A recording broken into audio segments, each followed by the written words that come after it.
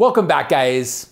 I've got a special video for you today. We're gonna be doing a shag with curtain fringe. Curtain fringe is really huge right now, so we're gonna be cutting the curtain fringe first, and then we're gonna go into the shag after that. So stay tuned, guys. It's gonna be amazing. Let's get that started right now.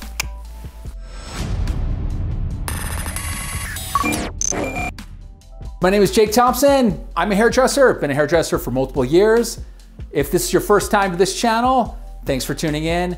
And if it's not, welcome back. All right, guys. So let's go ahead and get this started. So when this comes down to cutting a curtain fringe and or knowing that you're gonna be doing a shag as well. So let's cut that curtain fringe first. What we're gonna be doing today is, let's just imagine that our model parts their hair, or customer parts their hair right in the center. So we're gonna find that little center part right through here. Now, one of the things about when you're cutting some sort of fringe, curtain fringe, convex fringe, concave, straight, whatever it may be, we want to establish how much fringe do we wanna have. So first off, when you're cutting a fringe on somebody, most people, if you look at this, your temporal bone right through there, right at that specific point is about where the hair is going to part between the front and the actual sides. So with that, let's keep in mind that we're gonna find that point on this mannequin head. And now how I'm gonna do that is, I'm gonna find where that hair wants to part, right through here, and you can see where that hair parts. And usually that bone is about right there. So I'm just following that line directly up right there. So this is gonna be the perfect amount of fringe for this mannequin head right through here. Because a lot of times when you're cutting a fringe, and if you cut it too shallow, you're gonna notice hair that's gonna kind of fall forward. This is where this hair lives. This is where this hair lives. So let's go ahead and do this on the other side. So this is gonna be basically where our fringe is going to live, right through this front area.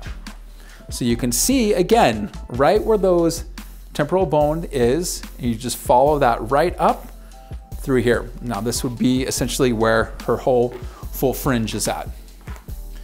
Let's get this hair out of the way, and let's go about cutting this curtain fringe. When I approach this curtain fringe, there's a couple different things that I do. So first off, we actually found where the actual fringe is gonna be. Now I'm dividing this up into subsections, okay? Now what I wanna do is that if we're gonna be parting this in the center, we're gonna find where the center part is. Now I'm gonna take this specific section and I'm gonna be standing on the opposite side, okay? Now take this and I'm going to basically comb this all over. So all of this hair is now going to extend this direction. Now what's gonna happen is that we're gonna create this line that's in there that's going to live just like that. So with us combing this over,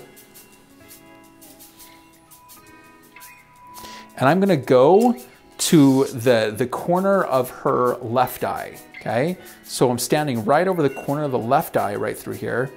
Now I'm going to start by point cutting. I'm gonna point cut this all the way down, just like so. Okay, now you can start to see how that line, now what we want it to do is that is going to extend out just like so, and you're gonna start to see how that is gonna create that curtain-ish fringe, just like that. So now what I wanna do is I wanna stand over here on the exact opposite side. Now I'm gonna take a little bit of my previous cut section. And I'm gonna take this right through here.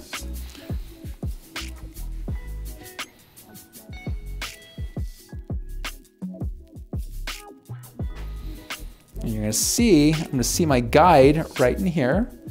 I'm gonna pull this over.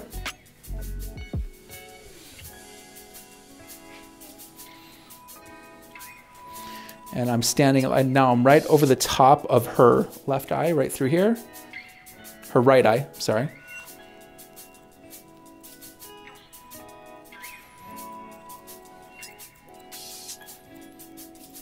So now that I have cut the first section, taking the right side over to the left, and then the left side over to the right. Let's go ahead and take our sections down, and we'll finish cutting those.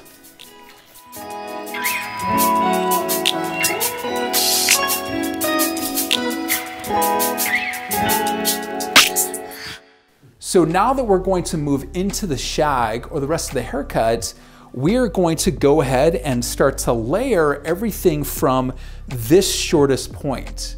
Now we're going to do it pretty heavily. Now a shag is basically defined as it goes from short to long, back through here. So short hair up through here, longer hair through the back. Depending on how long you want to have this, we don't really know yet, but let's start that shag up through this area. So first off, what I like to do is I'm going to find a section that is going to mirror this hairline right through here. So I'll take this a little bit thinner, but this section is going to be our guide for everything else. So let's go ahead and put that back. So you can see where my guide is right there.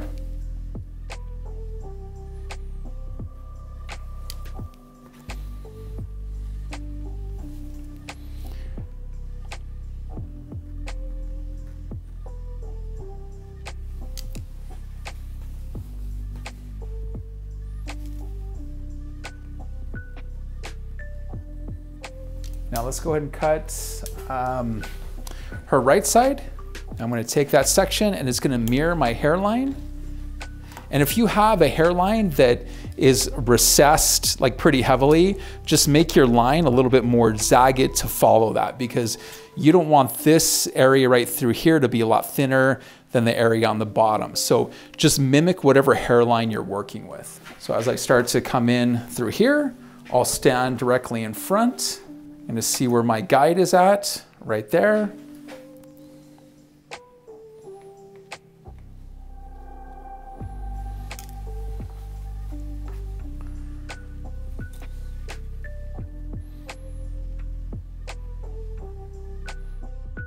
I usually cut on the outside of my, I cut on the outside of my fingers, and the reason for that is because it's much easier for me to control the hair as I work all the way down.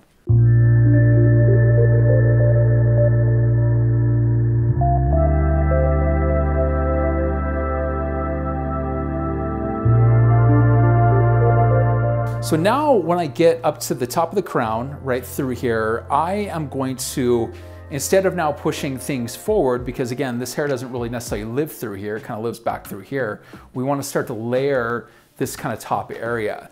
So how I'm going to do that now is I'm going to be taking my guides, I'm going to be taking a small thin amount of hair right through this top area, and I'm going to take it a little bit from the left and the right. Now I'm going to take this hair, holding this straight up right through here.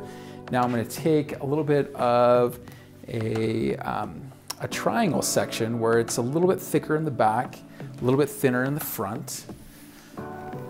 Be holding this up. Now I want to start to layer everything throughout the top. So we can start to see where our guide is, this little hair right through here. So what I'm going to do, now as that hair, if this gets blown back right through here, you're gonna see some height that's gonna come in through that area. Then you're gonna start to have like these longer layers right through there. And we'll probably bring up this length somewhere in there. But right now, as I take this section right through the top area, now I'm gonna start to kind of just pivot off of that and then kind of add that hair right into there. So let's go ahead and take a little bit of hair right through here, and then we're going to take a little bit of hair from our previous cut section that we just cut, and you can see how the sections get a little bit thicker down through here, they're a little bit thinner right through the top. You start to see kind of like where our guide was, which was like right here. And the reason why I cut it from behind is that's where the hair kind of bends, and so I'll just usually cut that off right through there, get rid of it, and then I don't have to kind of like worrying about cutting through here and cutting through the hair. So, little tip for you. See where our guide was, about right there.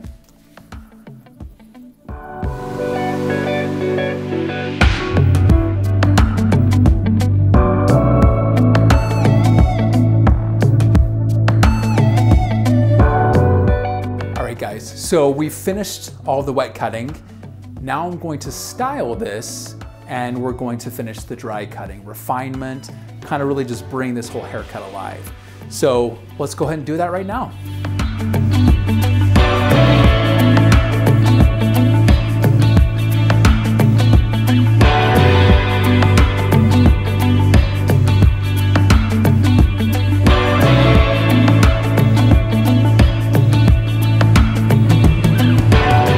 The most crucial thing is really about the fringe, right? One of the things you want to keep in mind is that you always want to keep the direction of the blow dryer going down at first. So you want to get that center little area, working in that area. And then as you move to the front, you want to make sure that your round brush stays vertical like this, and you're slowly starting to kind of kick that back, right? We don't want it to like get all like crazy winged, but we want it to have that movement that kicks back. So that's the first thing right there. Now I'm gonna go through and I'm gonna work the rest of this, and it's gonna tie into that front area really nicely. So let's go ahead and do that right now.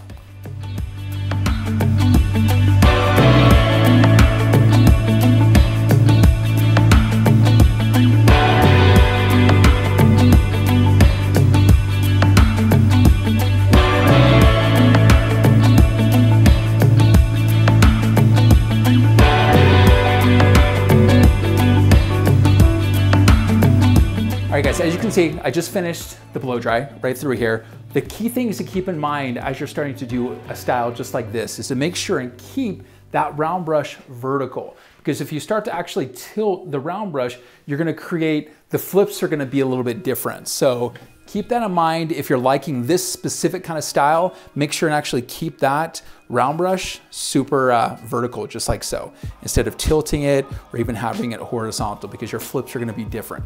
Your flips like this actually travel back, and so they kind of like collapse into each other. If you go something more horizontal, it's just gonna look like ski jump kind of thing. So make sure that that is super crucial as you're doing that.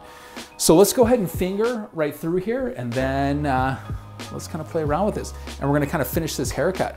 But as you can start to see, what is really just kind of making that whole shag look so super amazing is that it's giving a lot of width in this specific area right through here. And as you can see how that fringe really just ties in, that kind of curtain fringe, and that's what kind of starts off that cool shag shape from short to long.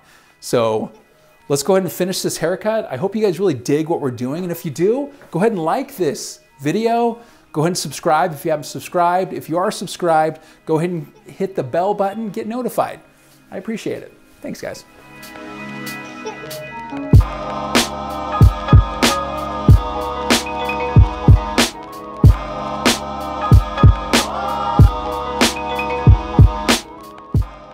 One of the things that I really just want to detail right now is I'm going to detail this fringe right through here. And so I've got some scissors, some B-Max right through here. Now these B-Max are amazing because these B-Max remove about 47%. And so usually if you're gonna be using any sort of texturizer like this, you wanna make sure that the blade is underneath, because if the blade is underneath, then the line is gonna be underneath. You know, if I was going to cut it just like this and you would have that blade up on top, you would actually see your cut line up on top. So turn that blade upside down. We're gonna go in and I'm gonna really just kind of start to remove a little bit of this weight. And I'm going in there fairly aggressive because again, I really want to keep that angle going. And so I'll come in here, remove a little bit of hair. You could actually come in here and get some of this hair off of the actual scalp itself, and come in there and start removing some of that. Now, and you can see I'm gonna still keep that line going, the same type of line that I had in there before. And so that's gonna angle just like that. Now I'm gonna do that same thing. I'm gonna come in over through here on this side. Now, same thing, have the angle of my actual scissor, just like this.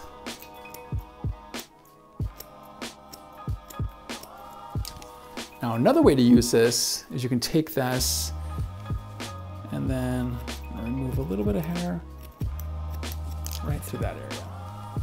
And you can see how that curtain fringe just really, you know, takes that focus, those eyes, just like that area. And then you start to see the shape come down through there. Build that width out right through there. Let's go ahead and finish this off. Let's go ahead and style this.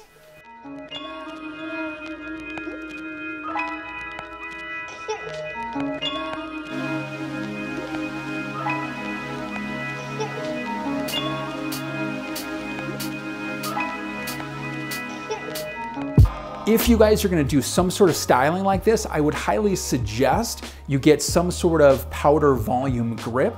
Many different lines have their version of it. It's really easy to manipulate fringe like this to kind of squeeze, and I know you guys saw that as I was styling that.